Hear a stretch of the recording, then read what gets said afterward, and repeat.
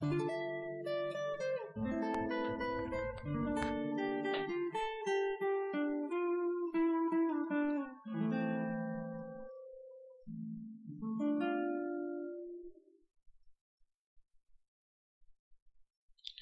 and welcome to yet another video on real analysis. My name is Shaunak and welcome to my channel Physics for Students. First of all, I would like to thank all the subscribers who have seen this video, my earlier two videos on real analysis. The type of comments and encouragement which I have received from all of you really has motivated me to continue with real analysis and further make those videos. I'm really very thankful for all those who have sent me WhatsApp messages, put up comments, and have encouraged me to continue with real analysis.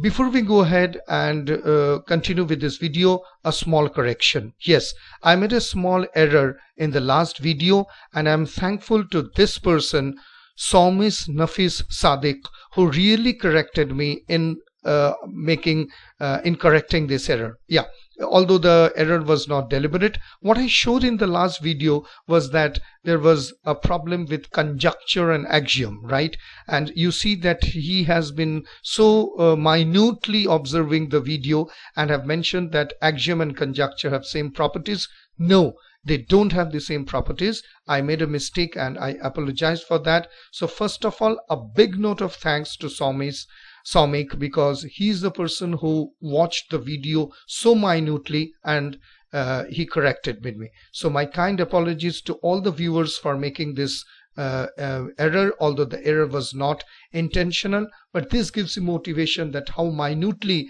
and in details all of you are watching and listening my video. So in order to go ahead with the correction, here is what. So a conjecture is basically an unproven, but remember it is not unprovable statement that is also generally accepted to be true, right? A statement that we believe to be true. So the Poincaré conjecture, and there are examples of Goldbach conjecture. However, axiom statements that are assumed to be true, most of which can be proved to be true by reasoning. So you can say that a basic assumption about a mathematical situation and Euclid's axioms, all those things are there. So this is a kind of a small mistake which I have done, and thank you for Saumik for pointing out. And here is the correct one. The actual difference or the understanding, which is what is a conjecture, which is unproved, an axiom, that is a basic assumption about a mathematical situation. Okay, so here we go ahead and let us just quickly come and wrap up what we have learned, because those who are watching this video for the first time have not watched the video. I don't really want you to miss on those important topics. So first is that what is real analysis, which we have discussed in the earlier video, that it is actually the mother of calculus and it goes ahead beyond extending calculus, proving the certain formulas which we assume to be true, but there are no false assumptions or just mere assumptions. We go ahead and understand and prove them and extend the formulas of calculus to further dimensions. We also learned that is real analysis necessary to study? Yes, it is necessary to study because that gives you a problem solving ability and to appreciate the real beauty of calculus in a much more better way and understand the real beauty of mathematics behind the calculus. We also learned that whether real analysis is a difficult subject, because this is a very common thing with most of the students' question. We are unable to understand the classes of mathematics, what the professor is talking about. No, it is not at all difficult. It is something which is, I would say, a little bit abstract, a little bit disturbing at the initial phase, but it is absolutely not a real difficult subject. And from my side, this entire episode's effort is to clear up the concepts of real analysis, go deep and make yourself happy and you really enjoy the subject. We also learn what are the prerequisites of study. So I have talked in my previous video that it is not only linear algebra, partial differential equations and calculus, but it is more of a proof-based rigorous mathematical model. So what you need is one, a complete understanding of a proof-based system. Second, what you need is a sandwich method. And third, most importantly, is persistence. Slowly the brain gets wired into those abstract thoughts and understanding. So these are the prerequisites of study. Those who have missed the earlier video on which these topics we have discussed, it is there in my playlist in Real Analysis. The first and the second lecture, you can watch it out. And we also talked about the practical applications of real analysis, which is primarily based on digital imaging, what I discussed about wavelet, and certain part of economics, those who are studying advanced economics and PhD, the real analysis part, the convergence and divergence, these things really play an important role. So this is all in all what we have learned earlier. Those who have missed, I would request them. These are motivational and important topics to give a solid understanding. Go ahead and see into my video so that you don't miss on any one of these topics. Okay, so we are all motivated to go, nothing to worry about, and we are taking a step-by-step approach in order to understand this subject. Okay, so before I go ahead, I just want to show you a basic structure so that you can understand things. See, knowledge is just like a pyramid. So the base is much wider, and as we go up right at the top, it becomes smaller and smaller until it converges to a point. So what I mean to say is that right at the base, we have to make the base strong. Otherwise, the pyramid will topple down. So real number system of axioms, natural numbers, induction, these comes in the base. Then we go ahead with continuity limits, infinite limits, and theorem. Further, we extend to basic properties of functions on R1. And then we get elementary theory of differentiation, where all these chain rules which we use as formulas are now being proved, right? And we extend that chain rule into several other theorems and how we can extend to n dimension and further and further. So the basic idea of showing this model is that until we get the base strong, we won't be able to reach the top. So the base takes a little bit of time. Why? Because the base is wide. So yes, this is the first thing that we are going to do. We are going to deal with axioms and natural numbers so that we can make the base strong. So if I go ahead with real analysis as a subject, right, what are the things that comes into our mind? First is that it is a proof-based mathematical system. So the students or the freshmen who are first encountering a real analysis might find it difficult. Why? Because we have not encountered a real rigorous proof-based system. Prior to this, we are given formulas, we are plugging those formulas, and we are getting the results. But where these formulas come from, this is what real analysis deals about. So first we get a proof-based system, then obviously it is logical because certain proofs are based on logic. So it is better that you get aware about those quantifiers, logical quantifiers, set theories, etc. It is a little bit abstract for the reason that we really cannot show you immediately that this leads to this. So if you add or you multiply or do continuity or limit, it would result into something which can be quantified, right? So this is a little bit abstract, but don't worry, these abstract things slowly leads to the real part. It is rigorous, yes, because everything in the proof needs to be proved. Everything in real analysis which we assume to be formulas, these are not formulas, this needs to be proved. And it is theoretical, as I told, that abstract and theoretical, because we really cannot show you what things immediately would result to. So these are the 5 important things which are important for real analysis for you to understand, so that when you step forward, these things are already wired in your mind. Okay, so we go ahead and first understand what is a field and a field axiom. Now, before I go ahead, I want to show you a very abstract kind of a figure, or rather a picture.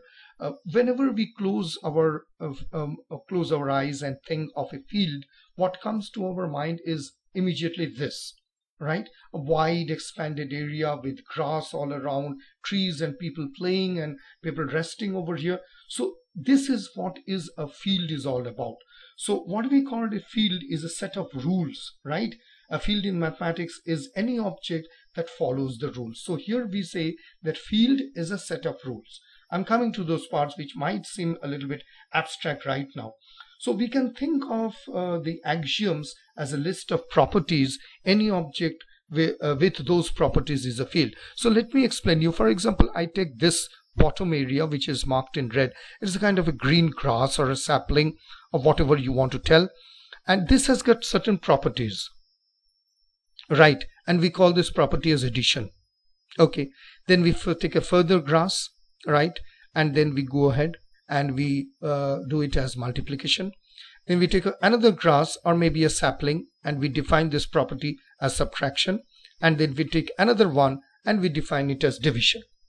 Okay, so what I am doing is that these properties can only really be given in the technical terms, but they describe the basics of how arithmetic works, right? The entire arithmetic is based on this. So this is how we divide.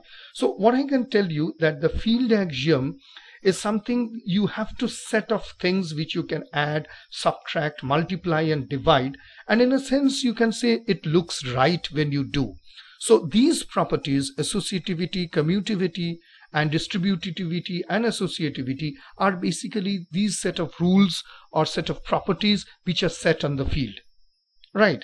So in other words, they basically mean that in some but not all ways your things work like numbers. Okay, so examples include real numbers, rational numbers, complex numbers. So let us take two rational numbers. We add, subtract, multiply, divide them, and we will get another rational number. And these rational numbers obey the usual rules, which is right there in front of your screen: associativity, commutativity, and so on. Now here is a small note to all the viewers that although these properties, associativity and commutativity, we have seen in our school or maybe college days, we are still doing that in advanced mathematical subject called reanalysis. Why we are doing this? Because I will explain you, these are not only the set of properties or rules. We are going deep into that. We are going to understand. So I hope this analogy makes you clear that what is a field. Let us imagine it to be a wide area, and those grass and saplings are different operations, different rules, and the field set a rule of the games and the properties also. Okay, so what is a field? Let us see what it defines. A field is any set of elements that satisfies the field axioms, right? So you can just do the operation. Any collection of objects satisfying the axioms is what is called a field. And we called field axiom as something like that. A field is any set of elements that satisfy the field axiom for both addition and multiplication. And these are the properties, which is you have already read in the earlier part. So this is some. So this gives you an idea what is a field and what is a field axiom. Okay, so we move ahead and understand that what are field properties. Now, what I am trying to tell you that a real number system, which we sometimes called just a reals, is first of all a set. So I have defined A, B, C, D, and so on which the operations of addition and multiplication are defined so that every pair of real number has unique sum and product, both real numbers, with the following properties. So that I have just written. And what are those properties? These are the properties. Right. So what I'm trying to tell you is that any collection of objects satisfying the axioms, okay, any collection of objects satisfying the axioms given below is called the field. I mean to say the axioms. In particular, the system of real numbers satisfied the axioms, and we indicate how the customary laws of elementary algebra concerning addition, subtraction, and multiplication and division are direct consequences of the axiom for a field. So here is something very important. So system of real numbers satisfying this axiom, and we define how the laws of general elementary simple algebra, the operations of addition, etc., are direct consequences of the axioms for a field. So these are the direct consequences of the axioms for a field. Field we have already defined, and the field, it is actually the field properties are real numbers on which these operations are defined. So this gives you kind of a clarity on field properties. Okay. Once we talk about field properties, etc., the immediate thing that comes to our mind is that we need to go ahead and see certain axioms. Now, we all know what is an axiom. We have seen Euclid's axioms, many axioms, but the question is that in real analysis, why do we need axioms? Okay, So first of all, we need to understand that axioms give context to mathematical questions. Now, what I mean by this is, for example, 1 plus 1 could equal 0 or 1 or 2 depending on the context. So 1 hungry cat plus 1 plump mouse equals no more mouse. 1 jug of water plus 1 jug of water equals 1 jug of water if the third jug has a volume equal to the sum of the volumes of the first two jugs. So 1 plus 1 equals 2 if we are talking about real numbers. So without axioms in mathematics, we won't be able to share the same basic assumptions about things like number, geometry, etc. So here is something very interesting. Axioms have been invented only in order to consolidate and formalize the knowledge of abstracted from the observation of reality. It has been invented in order to formalize, to get a proper kind of a formal system. So even if our assumptions about supposedly simple things such as, for example, a straight line have a profound effects on the resulting mathematics, Euclid wrote about straight lines and the assumption was made that everyone knew that he was talking about. So the most important thing is that without axioms, why we need axiom, that we would not be able to share the same basic assumptions to other people. Yes, in mathematics we need axiom, and that is what mathematics is all about, axioms and deductions. So now there is something which is called a axiomatization. Now axiomatization is a formal method for specifying the content of a theory wherein a set of axioms is given from which the remaining content of the theory can be deduced deductively as theorems. So the biggest example of axiomatization is Bertrand Russell's Principia Mathematica, which tried to reduce all these arithmetical laws into simple logic, which was later disproved by Kurt Gödel through his incompleteness theorem. So axiomatization is basically a formalization or a content of a set of axioms through which the theory can be deduced. So this is what I just wanted to tell you, that why do we need the axioms, because we will be dealing with axioms only, right? So first we come to what is called axioms of addition. Now this video will primarily concern about axioms of addition and multiplication, but just to tell you that there are 9 axioms of addition and multiplication, and these are those. So you got an associative law, existence, additive inverse, commutative law, associative law for multiplication, and so on. So this is just nothing. You can just take a pause and take a note on the axioms of addition and multiplication, what it is all about till the distributive law. And there are certain things which are called axioms of order, and there are 3: trichotomy, transitivity, and monotonicity. Now viewers might disagree, some of the axioms is here and there, but that is not my basic objective. My basic objective is to let you know what are the axioms of addition, multiplication, and order. The order, or there might be certain things which are missing, you can just look into it. Okay, so first of all, what we come is called axioms of addition. Now when we come to axioms of addition, what I would like to tell you is what is a closure property. Now the very English term closure in terms of mathematics, it is called a subset of a given set. So if a subset of a given set is closed, right, it's closed under an operation of the larger set, if performing on members of the subset always produces a member of that subset. So for example, if I say the positive integers are closed in addition, that means 1 with an addition and positive integer gives another positive integer, but not under subtraction, because 1 minus 2 is not a positive integer, even though both 1 and 2 are positive integers. So here is a mathematical definition. A and B are real numbers. There is only one number, that is A plus B, which is the sum.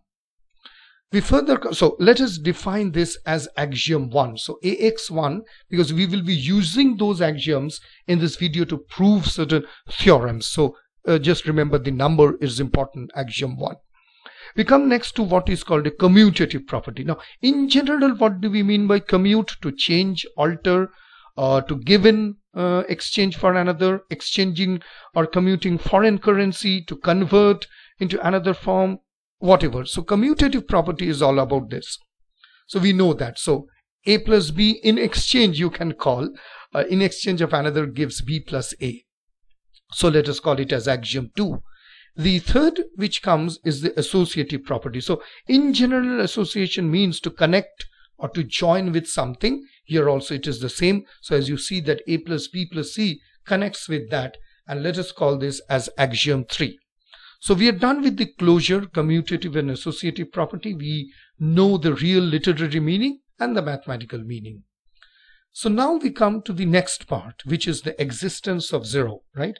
So here is the one. There is only one number 0. I mean to say there is one and only one number 0 called 0, such that a plus 0 equals to a for any number a. Next we come, which is called axiom 4, and we come to existence of negative, and here it is. If a is any number, there is only and only one number x, such that a plus x equals to 0, and this number is called negative of a and is denoted by minus a. This is called axiom 5. So these are the axioms, right? Then we got something like this. For each a there is a real number such that it is right in front of you. So we take ahead these 5-6 axioms right now, and what we do, this is the axiom 6. We first come to this theorem. So what is this theorem? So we get if a and b are any numbers, just you can read it slowly, then there is only one and one number x, such that a plus x equals to b, and this number is given by x equal to b plus within bracket minus a. Now what we are going to do over here is that we are going to get a proof of that. So there are two results which will come.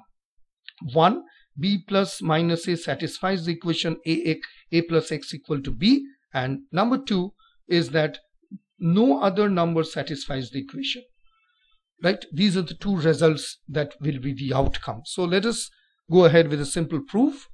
So let us suppose that x equals to this, and we here use a plus x equal to a plus x, and remember that we are using 2, 3 and 4 axioms, right? So axioms 2, 3 and 4, here we use it. So we go further with this and we get this, and this is being replaced. So you can understand that b plus minus a is actually this. So this x gets replaced, we get further this, we cancel out the a's, and we get a equal to 0 plus b. So we get this. So the result 1 is in front of you. So this is proven. It's quite a simple proof. We just use the axiom 2, 3 and 4, and here it is that it must satisfy a plus x equal to b, and it holds. So you can see it's a plus x equals to b. Right. So you can just go back and see what we have done. Simple, using those axioms, 0 plus b equals to b. So a plus x equal to b. So we have done that. Now coming to the second part, that no number satisfies this equation. What are we going to do is that a plus x equal to b. Now what I'm going to do is we are going to use axioms 2, 3 and 4. You can go back if you don't remember what are those axioms all about. So here we do what is that we write, suppose that a plus x equal to b, and what we do is that we are using minus a on both the sides. Okay, so using those axioms, what I have done is that we have used minus a on both the sides, which leads to this, and finally you see that 0 plus x equals to x. So what we get is this one, right? So we conclude this one, x equal to b plus minus a, and from here it is unique, right? And the uniqueness of the solution is thus being established. So now just remember one thing, that this x equal to b plus minus a, this is now it is proved, right? So just note that just note that here what happens is that once we conclude the uniqueness of the solution, right, it is being established. The number b plus within bracket minus a is denoted by b minus a. I hope that is quite elementary. You don't need to go further. So this is the second number. So it satisfies, and there is no number which satisfies this equation. So you see how simply we are using the axioms in order to get hold of the proof. So is unique, and thus it is established. Okay, fine. So we go to the next part of the theorem. This is also quite simple. I mean to say these are not at all difficult theorems. So let us go ahead and see what is there in theorem 2. So we see that if a is a number, then minus of minus a equals to a. It's quite obvious, right? This is almost like a school level thing. But if a and b are numbers, then this equals to this, obviously, right? But the question is that given those theorem, how we can prove that. So as I told you, if you see, watch my previous lectures in real analysis in this video, that those things which are taken to be very simple, we are going deep into that and proving them, right? So what I do from the definition of negative, right, which you have already seen, we take this and it goes into this. So what happens is that if we further go into this, so this comes actually from the existence of negative, which is the axiom 5. So axiom 5 states that the negative of minus a is unique, right? Therefore a equals to minus of minus a, right? So this is unique, and you see a equals to minus of minus a, and thus we prove this. Very simple. Just from the negative axiom of existence of negative, we get this one. So this is proven, and this is a equals to minus of minus a right now. So this theorem is proved. Now we go to the second part of the theorem, which is minus a plus b, this one, right? So we use those axioms, and then we get into this existence of negative, right?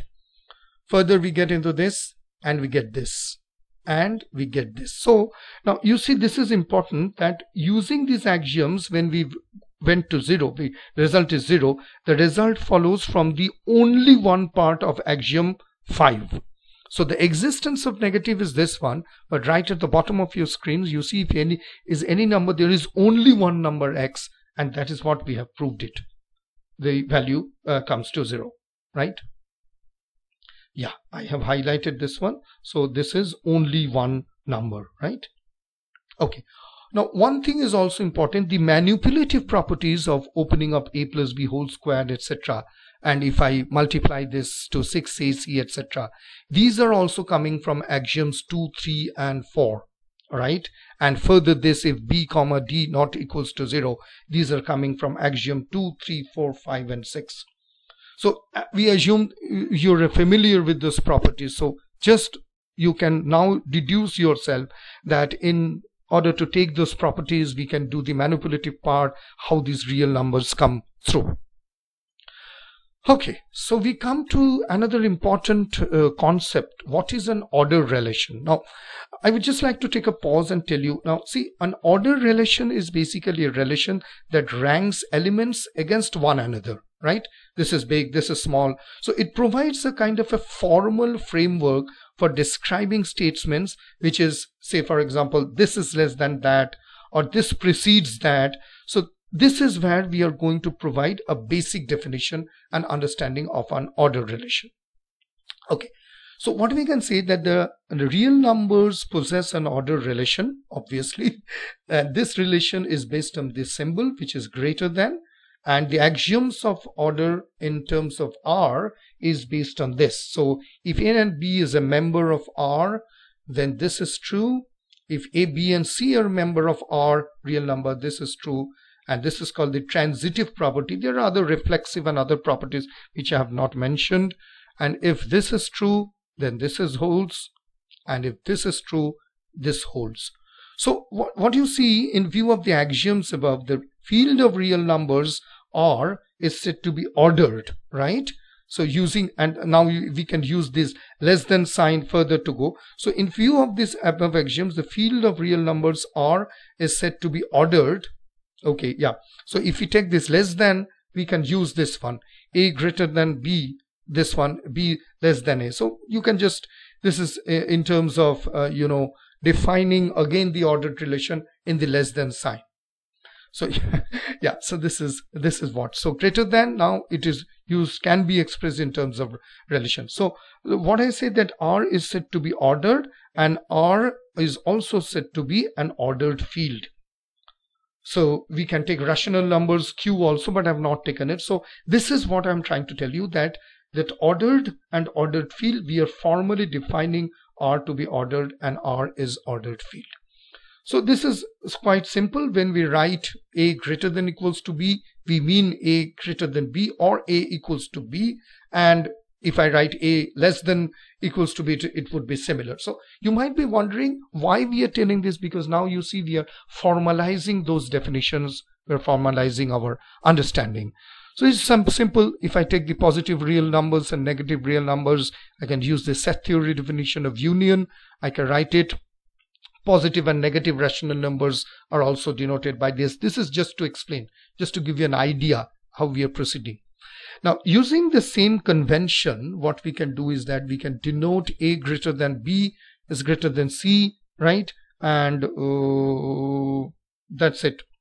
So we were using the usual convention of A greater than B and B greater than C. So we shall simply write A greater than B is equal to C. Now, here is something important.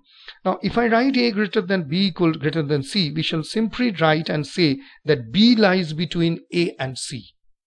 We can tell that, right? So B lies between A and C. And if X, say for example, is a member of positive integer and Y is a member of negative integer, then what we can say is that X is greater than 0 and obviously Y is less than 0. That is, 0 is greater than Y. In other way, yeah. So hence what it implies that X is less than 0 and Y is less than 0 implies, okay, yeah, it comes. So I think this part is okay. If I want to repeat it, so X greater than 0 and Y greater than 0 implies that 0 lies between two real numbers, right? So B lies between between A and C. And if X has a member and X is greater than 0 and Y is less than 0, that means 0 is greater than Y. So going to the next part, what I can tell you, this is also implies. So if X is less than 0 and less than Y, what it does implies is this. Here, it implies that 0 lies between, so here is 0 and these are the two real numbers. So 0 lies between every two real numbers of opposite signs and every positive number is greater than every negative number. So you can take a pause. I think I'm not going too fast. These are the things which comes. So from the earlier part it comes, and then here considering, so the earlier one went with what you called greater than part. We got B lying between, and it with the negative, with the less than part, we got this one, right? So this is how things go ahead, and let us see some examples. So yeah, we can call this one, right? And then we can call this one, and then we call, yeah. So that is basically the example. I mean to say, it gives you a basic understanding of using those. Now, coming to the last part of the video, which I called it as using logical quantifiers. Now, why I'm using logical quantifiers? Because for the students specifically, you will see in real analysis, there are a lot of logical symbols of set theory and logic which is being used, which might come as a surprise because you are not used to this. So what I will do is that I will use these logical quantifiers and I will use the same concept of those theorems what we have seen in a different way. Before we go ahead, here is a quick recap. So you see this opposite E sign followed by a exclamation. It is uniqueness quantification. That means there exists exactly one.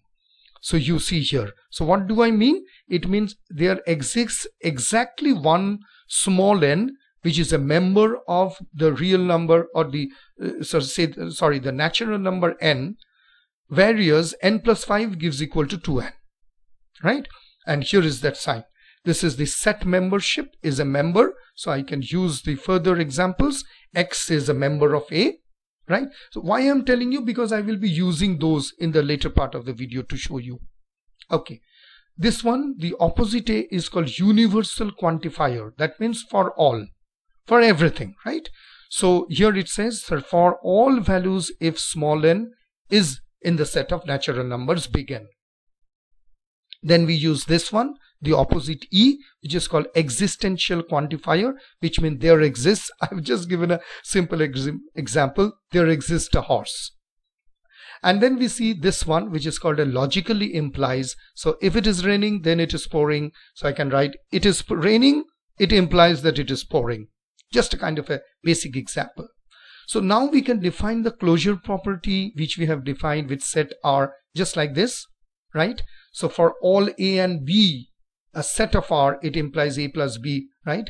Then we can use the same for associative property, operation of addition, we can use for all A, B and C. It's simple. So we are just using this opposite A in case, yeah, commutative law is done in the same way. You see, for all A, B and C, A and B, and then we can use the existence of 0 in the same way, right? So for only and only, right, there is only one E, 0, which exists in A, and we can get A plus 0 equals to A.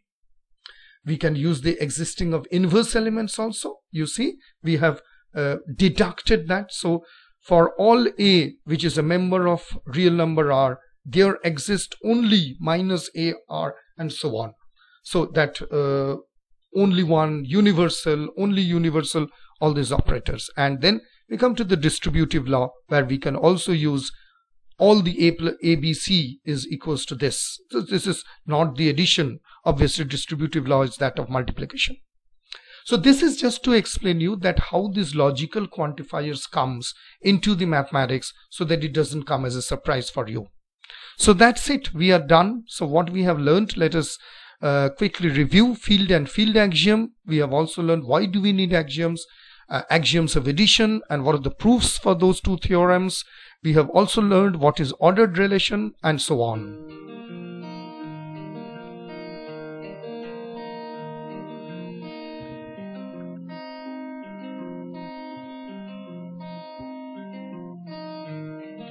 Now, you can be a part of our team. You can send your scientific articles, essays, research papers, lesson plans on a particular subject of science. For further details, please write to us at editor@physicsforstudents.com. Stay safe and happy. So don't forget to like, subscribe, and click on the bell icon to get all the notifications. This is Shaunak signing off from Physics for Students, and let me know your comments in the comment section, and I will continue bringing more videos on real analysis. Bye, and do take care.